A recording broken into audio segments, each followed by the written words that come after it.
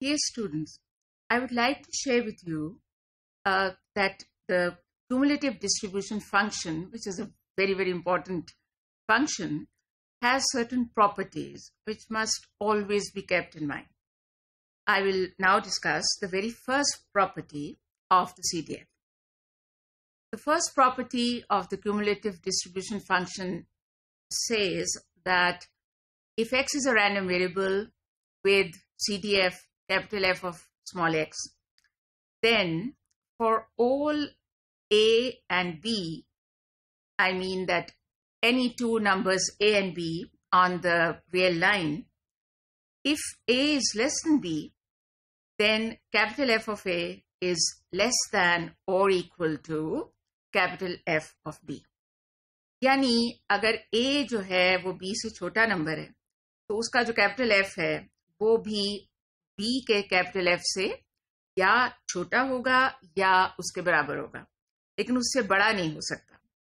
Capital f of a cannot be greater than capital F of b if a is less than b.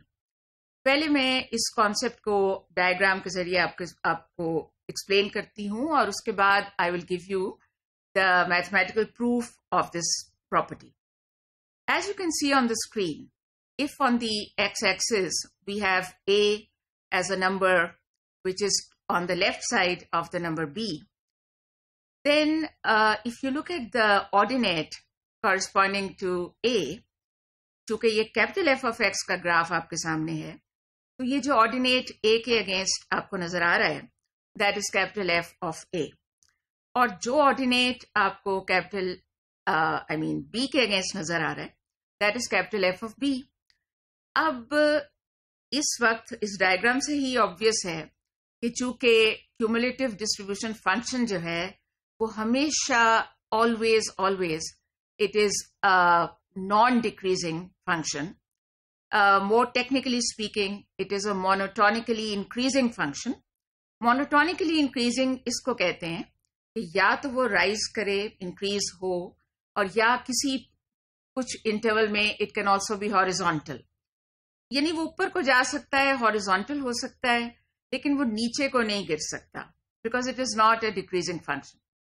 So then, as you can see in the graph, if it is an increasing function, then obviously the ordinate corresponding to the point B is going to be either taller than the ordinate corresponding to the point A, or at the most they will be of equal height. So this is a simple explanation of this theorem. It's basically a theorem which I have just presented to you. So now let us also look at the rigorous proof of this theorem. देखिए, proof में भी पहली बात ये है कि because of the fact that a is less than b, we can see that the interval x being less than or equal to a is a subset of the interval x being less than or equal to b.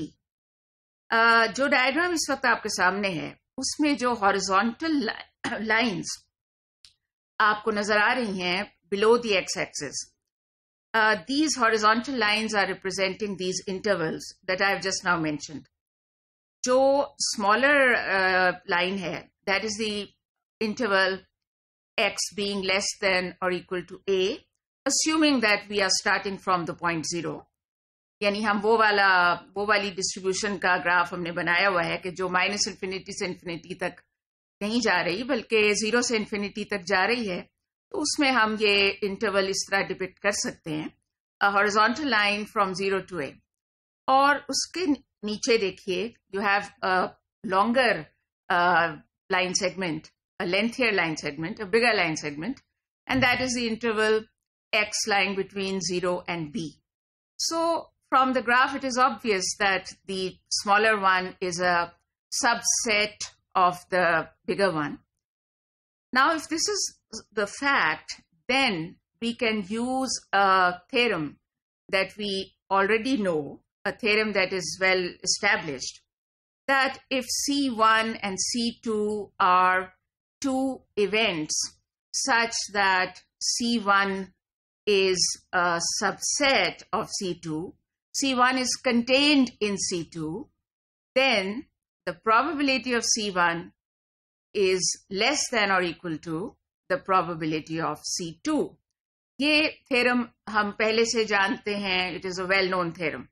कोई भी दो events अगर इस तरह से हों कि एक जो है वो दूसरे का सबसेट है, then the probability of that smaller one will be less than or equal to the probability of the other one. या वो smaller होगा तो less than होगा, और अगर equal हो जाएंगे then the probabilities will also be equal.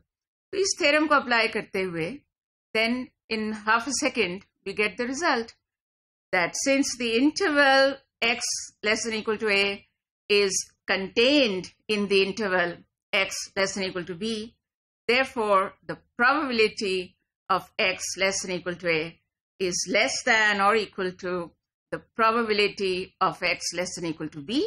और ये जो मैंने लंबा करके कहा, इसी को और कंसाइज करके जब कहेंगे तो क्या कहेंगे? Capital F of A is less than or equal to capital F of B. Exactly what we wanted to prove. So this is the first and foremost property of the cumulative distribution function.